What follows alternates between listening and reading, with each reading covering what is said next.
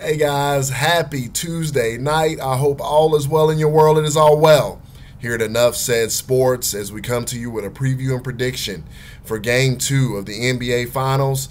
You're going to have the Milwaukee Bucks traveling to play the Phoenix Suns yet again there in the Valley of the Sun for a rematch of Game 1. As we head into Game 2 of the NBA Finals, the point spread is going to be -5 in favor of the Phoenix Suns. With everyone healthy on both sides, it looks like that's where the spread will be. And also the over-under is at 218.5. So let's talk about tonight. Obviously, it was a tough one for us. We finally lost the Cheese Alert. It's the first one we've lost in the history of this channel. So that was really disappointing. I knew, found out late Giannis was coming back. I didn't think that would necessarily affect our position. I don't think it did. I just think the Phoenix Suns came out tonight and they did a great job. I thought the difference in this game came down to a couple things. One being that the Milwaukee Bucks did not utilize their size. I thought Coach Bud did a very horrendous job with some adjustments in the game. You had Jay Crowder on Brook Lopez most of the time in single coverage. That's the time where you throw that ball down in there to Brook Lopez and let him go to work. A lot of you may or may not know who haven't been watching the NBA quite as long, but Brook Lopez came into the NBA as a low post presence, very, very good down there in the painted area around the basket, as evidence as to how good he was before Giannis returned. Obviously, that changes the court a little bit as far as how they pack in the paint, because you don't have to honor Giannis's jump shot. With all that being said, it doesn't matter, though. He had Jay Crowder singled up. They didn't take advantage of that. I thought the Milwaukee Bucks did a very poor job on the boards tonight.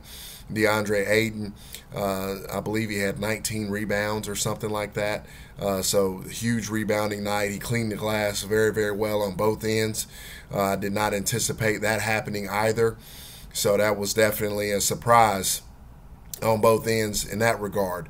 I thought the Phoenix Suns did a really good job. I figured, and I had alluded to it earlier in my preview and prediction video, I figured that Chris Paul and Devin Booker would get the bigs on switches and they would be able to score their points. I just thought that on the other end, the Milwaukee Bucks would do a better job punishing them down low, and they didn't do that. Also, the Milwaukee Bucks have to do a better job not fouling. They foul the Phoenix Suns way, way too much. I thought that the whistles were a little sensitive on that end.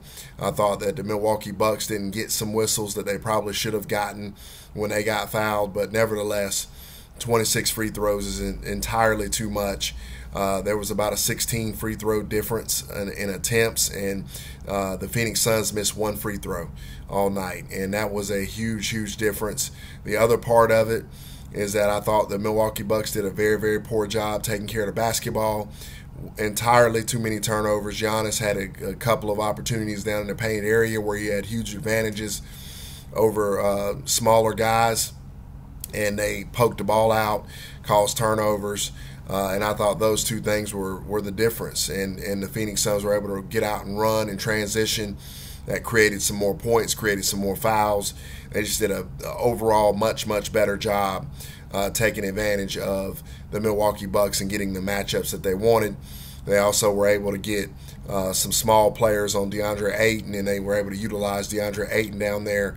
He did a phenomenal job shooting the ball 8 for 10 tonight, 80%. Really can't ask for too much more than that from your big guy.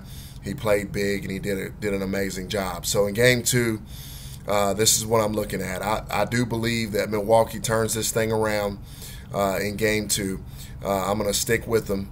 I do believe that Giannis is going to be better than he was tonight. Giannis did average over 40 points a game in the regular season against this Phoenix Suns team.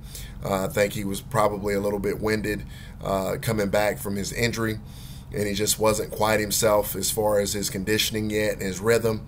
I think he plays better in Game 2. I think he's a much more decisive player, and I think the Milwaukee Bucks will do a better job on the boards. I think they clean the boards. They get some offensive rebounds. They don't give up offensive rebounds, and tonight that was a huge, huge deal. with the Phoenix Suns. It seemed like every time the Bucks would get close, they would get an offensive rebound and hit a three or something. So I think all of those things flip around a little bit. I do like the over again. I like the over 218.5. I like that. I think that stays the same. So yeah, I like the Milwaukee Bucks +5. I like them to win on the money line, and I like the over. I just think there will be adjustments made on Milwaukee's side.